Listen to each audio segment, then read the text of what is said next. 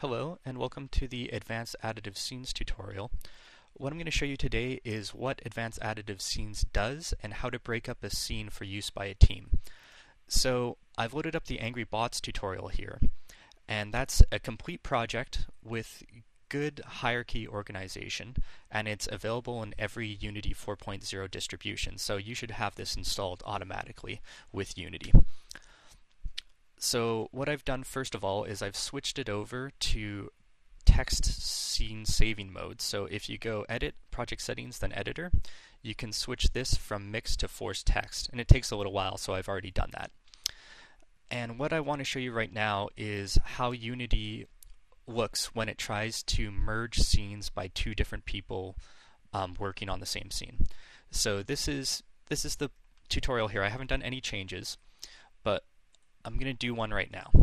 So I'm going to do a quick search here on all these cubes in the scene. So I'm going to select them all. And what are these cubes? Well, these cubes are actually just colliders. So they don't actually render in the scene. What they do is they just stop people from walking through the different kind of boxes. So this is to prevent the player from sort of running into that geometry there that you see on the screen here. So what I want to do is I'm going to just remove the mesh collider, or the mesh render, since it's not needed. And I'll remove the mesh filter, since that's also not needed. Now that I've done that, you can see there's no changes. It looks exactly the same. And I'm going to save this scene as Angry Bots No Cubes.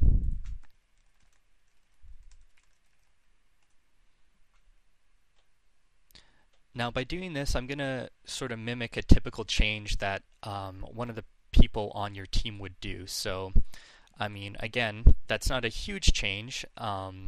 It's changed a lot of objects in the scene, but logically it's really only a single change. So if I were to load this up here, No Cubes and Angry Bots, and I compare the two,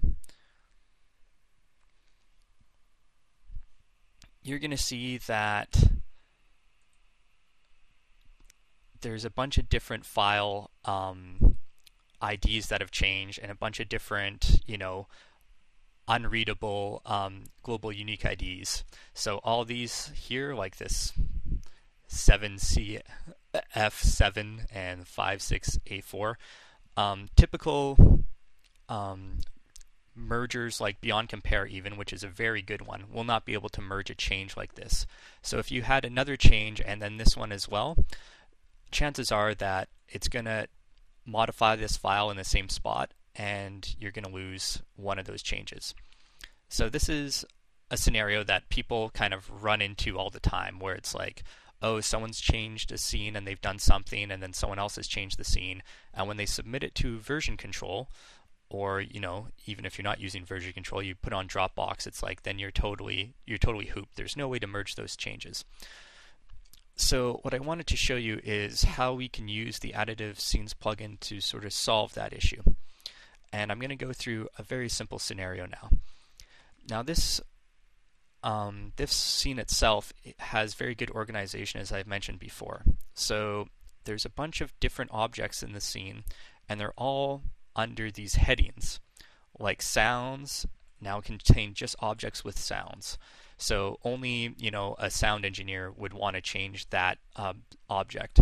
Static here is all of the visuals in the scene. So static means it's not moving, so all the visuals there, like the level, would be under the static object. Semi-static are, things that can move or sort of there. So the doors are an example of a semi-static object. So if I go over here, it's like this door is going to move when I go into it, but otherwise it sort of stays in its own space. So I'm going to start right now by putting all the enemies and semi-static and sounds into their own subscenes. And I'm going to do that by just selecting them, going Game Object Create Other, Coding Jar Subscene, and I'm going to create from the selected objects. Now I like organizing my stuff, so I'm going to make a new folder here called Subscenes. and I selected the enemies, so I'm going to call this enemies.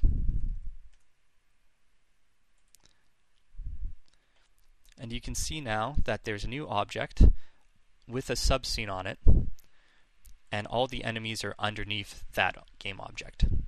If I click on enemies, you can see here that it's under the subscenes folder. That's a new scene. I'm going to do the same thing with sounds. Create other from selected.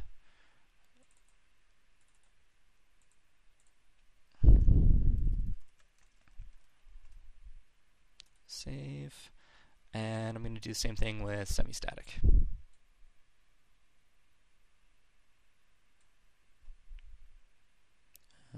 Scenes, subscenes, semi-static.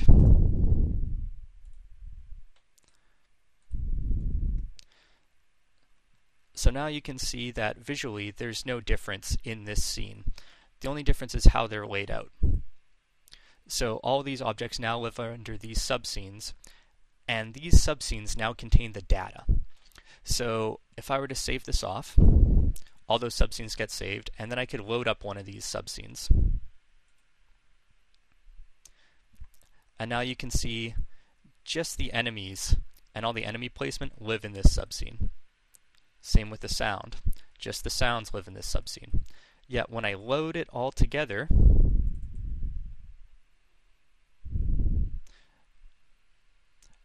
they'll end up showing up all together in this main scene here. So, I mean, we can see that all the enemies are still here. And when I play the game, it's going to end up playing exactly as it did before.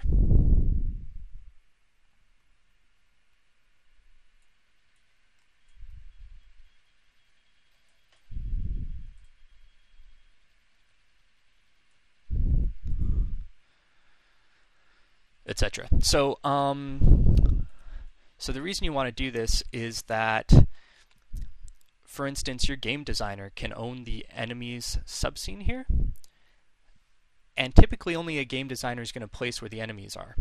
So if a game designer owns that subscene, there's going to be no merge conflicts, because only the game designer will be submitting that subscene to the repository or copying it to Dropbox or doing whatever. That's going to save you from any sort of merge conflicts in there.